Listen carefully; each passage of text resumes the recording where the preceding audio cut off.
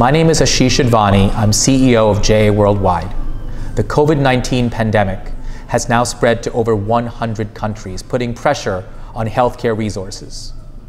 Our hearts go out to everyone who's lost loved ones, who's been impacted personally and professionally, and whose lives have been disrupted. JA is committed to the safety of our students, our volunteers, our partners, and our supporters. For well over a month, we've been monitoring the situation with the virus, starting in China with the activities of JA China, who were early to innovate. Next with JA Italy, now JA USA, and many of our countries across Europe and now spreading around the world.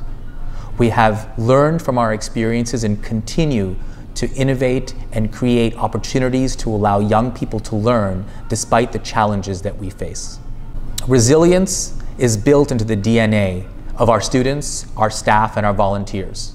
We will persevere through the postponements, through the cancellations, as we have in the past. Additional innovations that are responsive to the realities of the ground will spring forth as a result of discussions between our staff and our partners. I have no doubt that we'll continue to innovate. We've created a way for us to capture some of those learnings with a few examples on our website at jaworldwide.org/keeplearning.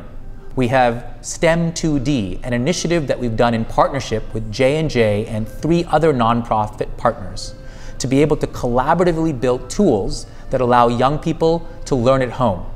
For example, exercises that help them build skills in science, technology, engineering, math, manufacturing, and design, skills which are essential for the future of work.